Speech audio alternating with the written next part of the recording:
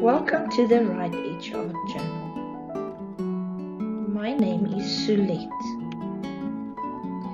I believe that art is a skill and that skills can be learned. I have been teaching fine art basics to absolute beginners since January 2011. During South Africa's COVID-19 lockdown, I created this channel for my students to keep our classes going. Afterwards, I opened the channel to the general public so that you can benefit from it too. If you like the videos I post,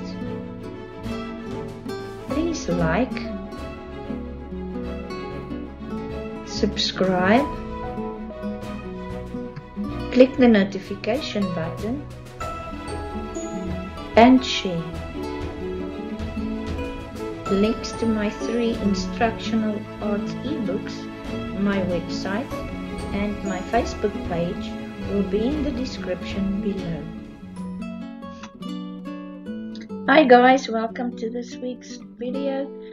This week we're looking at colored pencil landscapes.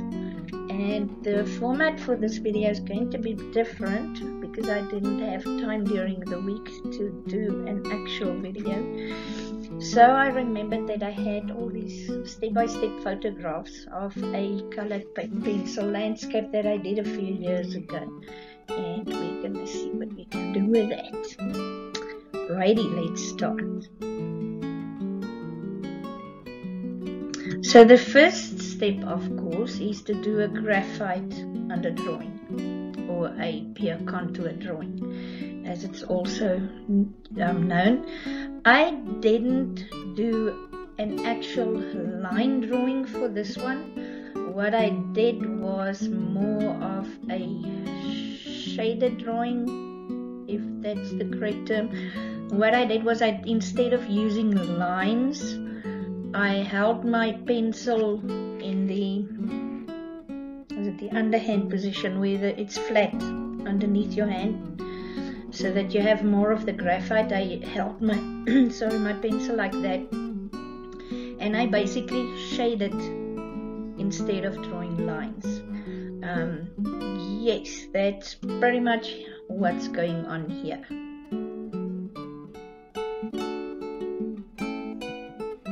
So the second step after you've done your graphite drawing is to choose and test the colors you're going to use.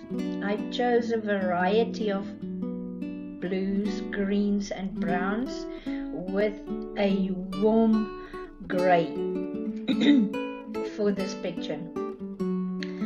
Nothing in nature is one flat color. It's always shades of a color, or even shades of different colors combined. So for the sky and especially for the water, I used a variety from very light blue to a very deep dark blue. And the same for the greens and the browns. The lightest brown I used was yellow ochre, and then I added grey to tone down some of the vibrancy of the colors in some places. We'll get to that bit. Right, so the third step in this process is to do what is called a tonal underdrawing. For my tonal underdrawing for this picture, I used the yellow ochre to give it a warm background. The warm yellow ochre I used mainly around the shadowy areas. That in the tonal underdrawing, you basically establish and define the shadow parts. I started out with the yellow ochre to give it a bit of warmth because I wanted my end product, my end picture, to have a warmish undertone, but shadows tend to have a cool undertone. So then I added the darkest blue I had to develop the shadows further in my tonal underdrawing, and you do this all over. Here's a bit of a close-up of the background, what I did in the background with the cool undertone, tonal underdrawing, how I developed the shadowy parts. You will see in some places that I used less pressure on the blue and in other places more pressure. This is how you develop your shadows in your tonal underdrawing. Here I did the tonal underdrawing of the water. And again, I remember that where there's a white highlight, leave the white open rather. You will see in this picture that towards, there's not a definite edge or border between where there's shadow and where there's highlight on the water. It seamlessly fades out towards the highlight in the middle. And I carried on with the tonal underdrawing, establishing and developing the shadows in the foreground. As you can see, here's a close-up of the water and the rocks in the foreground.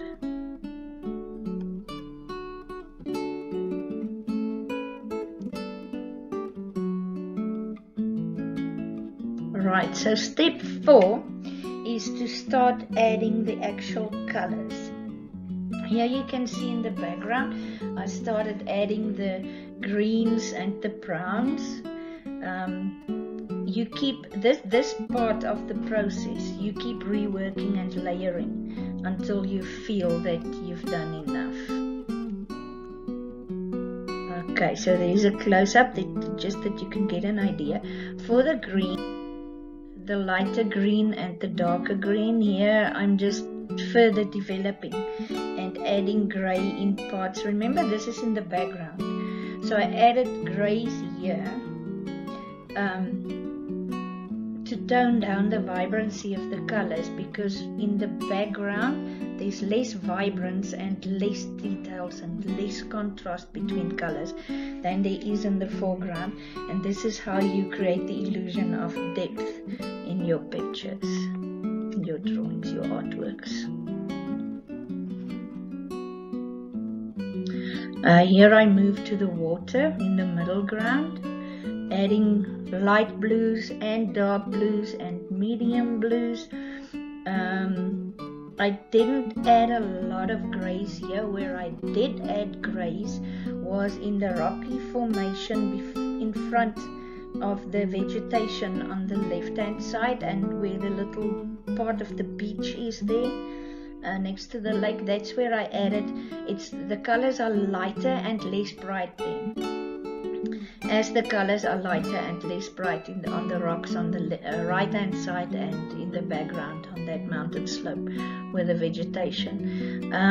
You constantly go back to make adjustments in other parts of the picture as you move your way forward to the foreground. I normally work from the background to the foreground because it helps that I don't smudge what I've already done. If I would start with the foreground, I'd have to turn the picture upside down to do the background eventually. Otherwise, I'm going to smudge what I did in the foreground. So in general, I work from background to foreground, which means, in a practical sense, from top to bottom in my pictures. Okay, here I started working on the rocks in the foreground. Now you will start seeing that I'm using more warm colors in the foreground than I did in the background. The background, to create that illusion of distance and depth, the background is normally cooler colors and the foreground is normally warmer than the background.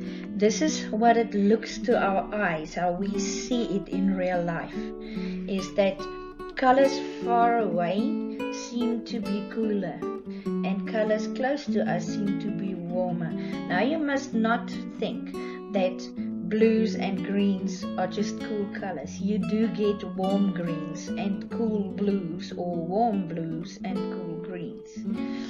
Same thing with traditionally warm colors, you can get a cool red or a cool purple or violet, or even yes, you can get a cooler yellow, I guess. Anyway, so don't get stuck on traditional color wheel organization or split up of colors. And also there is, you have to work in and incorporate a balance between cool and warm colors. Here you can see in the foreground, let me bring it closer to you.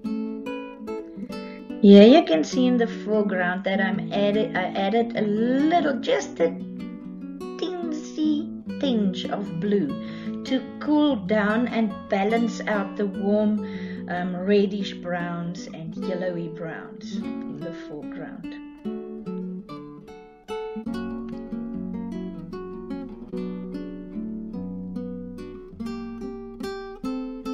Right, continued in the foreground. You can see there's a balance between warm colors and cooler colors, and you can see there's a lot more contrast between dark and light, and a lot more detail in the foreground than there is in the background.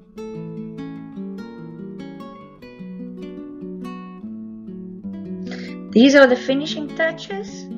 Just adding a very light yellow ochre. If I remember correctly, I combined it with a very light layer of a reddish brown in some places, and adding the splashes of grass in between. Here's the finished picture. I hope you guys enjoyed this one. I'll see you in the next one. Bye.